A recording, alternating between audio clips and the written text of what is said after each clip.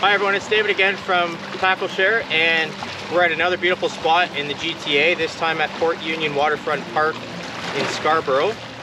Beautiful Lake Ontario behind me. It's overcast, it's a beautiful afternoon, and we're trying some crankbaits and diver lures right here because, as you can see, we're a little bit off-road, so don't be afraid to get off the beaten path a little bit. The trail's right up here. You want to wear good footwear and cast out. There's lots of rocks and boulders here for the fish to be hiding around.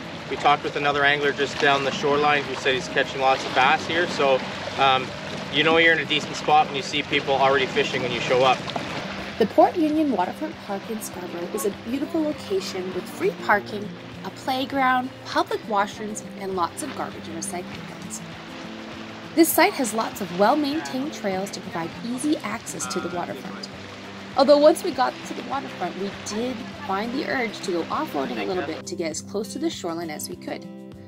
For the most part, we fished along the waterfront close to where we parked, but the trail continues along the shoreline of Lake Ontario in both directions and provides easy access to more fishable shoreline. The spots we fished in this video were a bit steeper than the others, so if you don't mind the walk, there are options to access the water at a lower incline further down the shoreline. So one of the key things that we want to focus on when we're shoreline fishing, especially a new area, is to use a swivel. We'll show how to tie that on, but you see the swivel there? I can quickly switch my lure in and out as I want to try different techniques or different lures. It's a lot easier, especially if you have children, to switch out lures for them if they get bored with one, instead of having to tie a line constantly. You literally just open it up the way any kind of safety pin would, peel it off, and then put another one on. So it's literally a 2-second change. So I'm just using one that looks like a little bit of a crayfish, little crankbait, and we're gonna see what we get. You can expect to catch panfish such as pumpkin seed, bluegill, perch, as well as smallmouth bass, and even possibly pike or other species during other seasons. As David already mentioned earlier, that if you are going to venture from the walkway and navigate down the rocks, proper footwear is advised, and you'll see a good example why in a minute.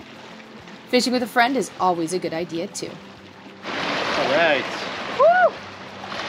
That's the pressure off. Nope. Get in there. All of my fancy lures, I tried 6 different ones, and then I put a hook, a bobber, and a worm, and then I finally get a little smallie. All right, let's put him back.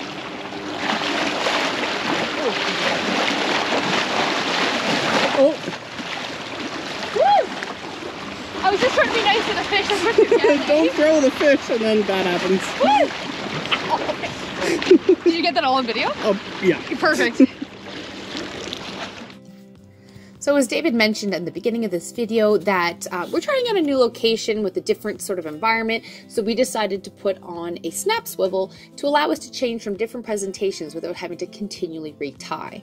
So I started off with a white cotton cordell diver. It's called a Big O, and it rattles around really nicely. It didn't catch the attention of any fish, so I switched over to a crayfish pattern one, and I still had no luck. So then I decided to do kind of like a mid-water column presentation, which was a white jig head with white marabou, have a little bit of that flutter from the marabou in the water, and I had no bites. So then my last strategy was to go to a Texas hooked plastic bait with a weight on it, which is called a Jeeker rig, and I really like that because I can use it to fish a lot of area a little bit quicker. It has a bit action to it.